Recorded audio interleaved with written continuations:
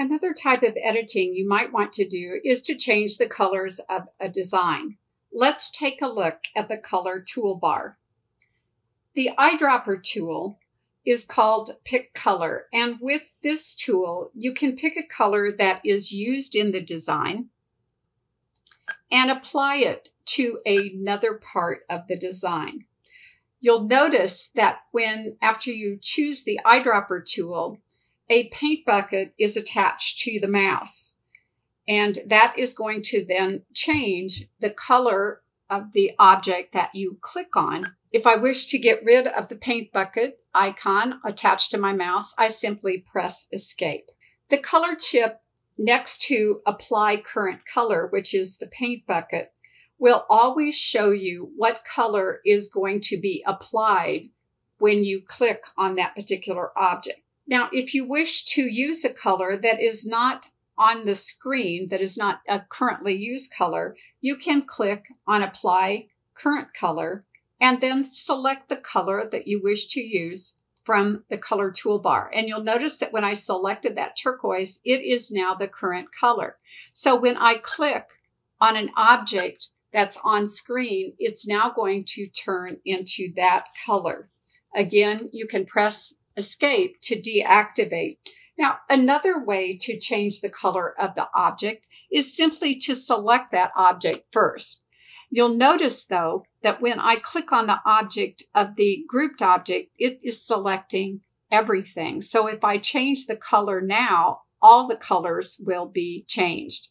The advantage of using Apply Current Colors is that you do not have to ungroup the object or use the Alt key. Now what I'll do is use the Alt key and select a part of the design. And I can now click on a color in the color palette, and the object will turn to that color. Now notice that all the color chips are numbered. There are a total of 56 default colors in the BERNINA color palette. The blue boxes that you see in the upper right-hand corner on some of the color chips in the color toolbar mean that the color is used in the design.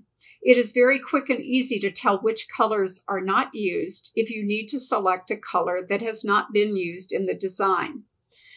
At the end of the color toolbar, there are up and down arrows that will take you to the different rows of the color palette. In addition, I can click on the plus and it will add a color at the end of the color palette. If I want to subtract a color, I can click on the minus sign and that will remove the last color in the color toolbar. The next icon is Hide Unused Colors. And when I click on that, it will take all the colors that are not used in the current design away from the screen. If I want them to come back, I simply click on it again. Next to that is Remove Unused Colors. And when I click on that, it removes the colors from the color toolbar. Notice that it is grayed out. So this is a more permanent type of change. And in order to get all the colors back, in this case, I would have to undo, and that will bring the color chips back. We'll talk about the remaining tools in the color toolbar in later videos, as well as the My Threads Docker.